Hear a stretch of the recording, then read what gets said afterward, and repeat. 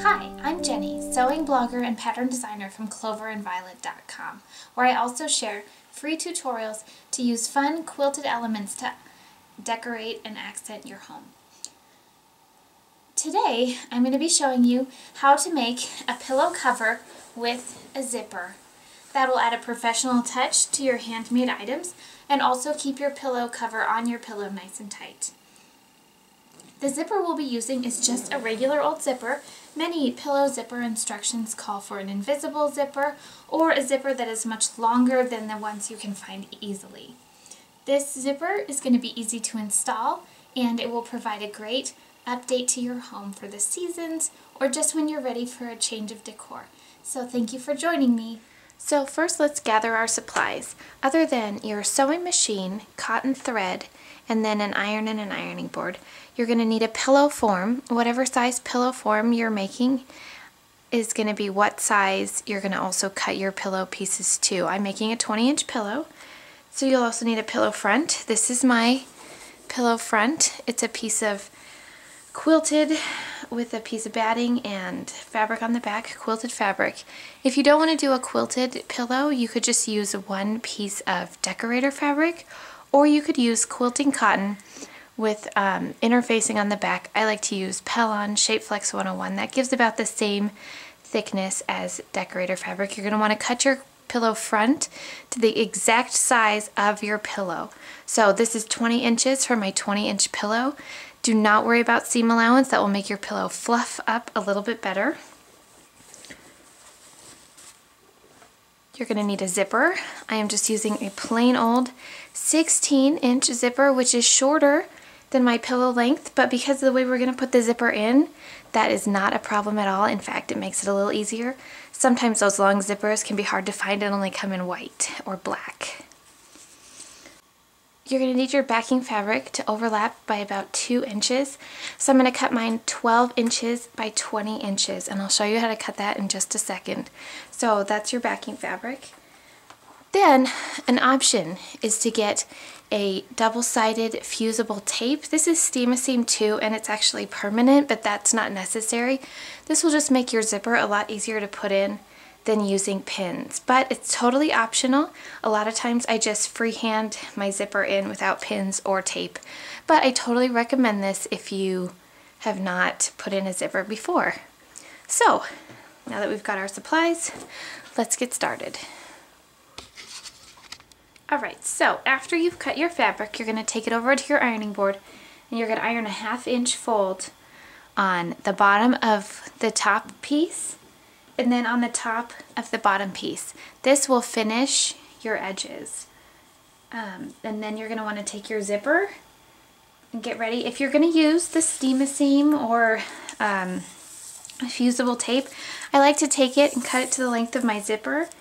And then I like personally just to cut it in half using my scissors. I find that using a really narrow piece on your zipper makes it a lot easier for fusing, and then if more of your zipper shows, you don't have this pesky tape getting in your way. So I cut one piece the length of the zipper, and then I'm going to cut it in half and then use my iron to fuse it each side of the zipper like so, right along the very edge. See how this takes up most of the zipper tape anyway? Alright, so let's fuse that. So once you've ironed your tape, you're just going to peel the paper off the back.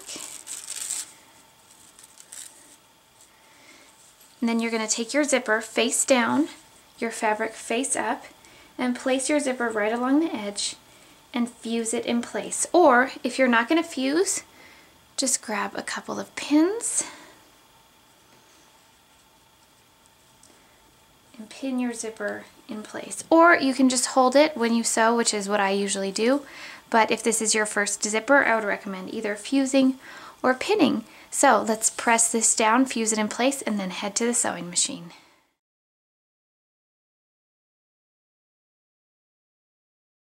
Now we're ready to begin sewing. So you can see that my zipper is fused to the right side of my fabric And I've got my little bit of a fold right here. I have my regular foot on my sewing machine. Let me just close up. I have my regular foot on my sewing machine. And then I'm going to take my needle position and move it as far to the left as it will go. I'm right-handed, so I'm moving it to the left.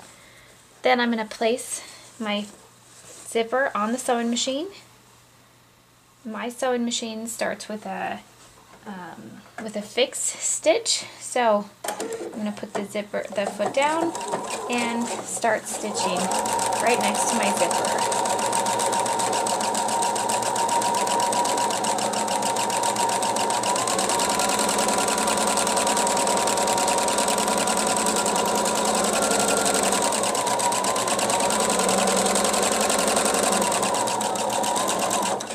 Alright, now when I get near the closed part of my zipper, I'm going to put my needle down, raise my foot up, and I'm going to unzip my zipper. This will help you to get a nice even stitch instead of a little bump as you go around the zipper pull.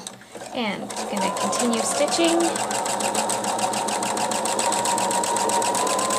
all the way to the end of my zipper. And then I'm going to lift my foot up, cut the zipper away,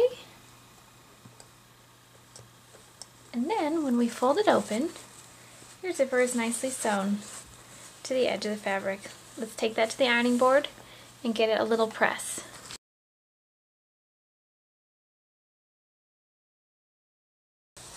Okay, so at our ironing board we've gone and we have pressed the seam open, and now I'm just going to get a little top stitch along this line. This is the bottom of your pillow, so if you're using a directional fabric, make sure you're working on the bottom.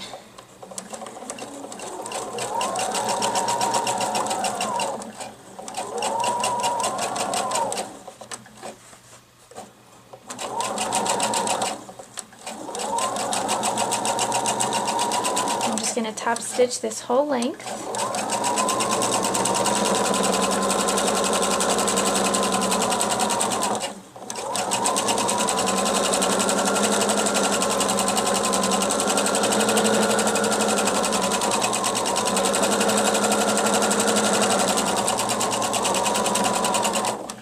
Because I like it a little fancy, at the end I'm going to cut my thread, and then I'm going to give it one more top stitching just for a double layer because I think that looks extra nice. Then we're going to go fuse this portion to the top. So I will go fuse that to the top.